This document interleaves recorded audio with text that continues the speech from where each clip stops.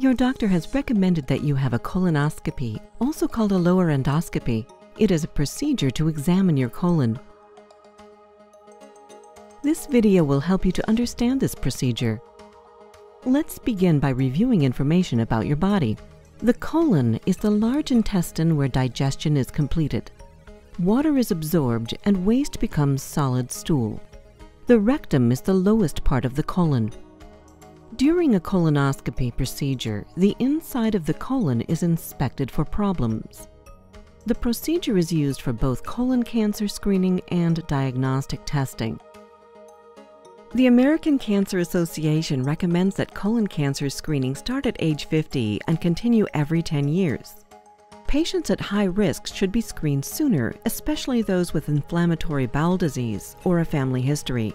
African Americans are at a higher risk and should start screening by age 45.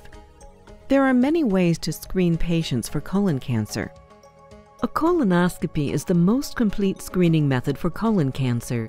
The entire inside of the colon is examined to look for polyps that may be removed, preventing some colon cancers, and suspicious growths that may be biopsied for early detection.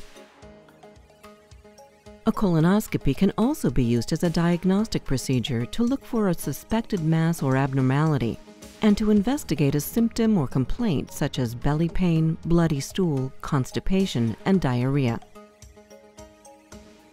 A colonoscopy procedure is done using a long, flexible scope.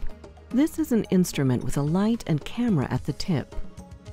The scope makes it possible to see and operate on hard-to-reach areas of the colon without making a cut or incision in the skin.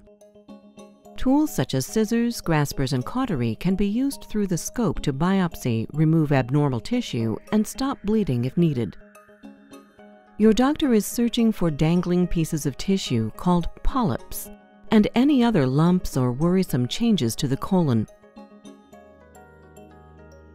If biopsies and tissue samples are collected, they are sent to a pathology lab for examination.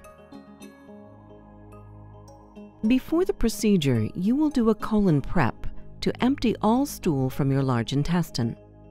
The prep usually starts the morning before the procedure with a clear liquid diet. Laxative medications to flush out your stool begin later in the afternoon. An enema may be recommended. Your prep details are based on your situation and your doctor's preferences. You will need to be prepared before starting the prep. Read and understand your prep instructions, especially when to start. Have clear liquids available to drink, nothing with red or purple dye. And have your prep solution, laxatives, and medications ready. After starting the laxatives during the prep, you will have many liquid stools that should become clear and watery. You will need to stay close to a toilet.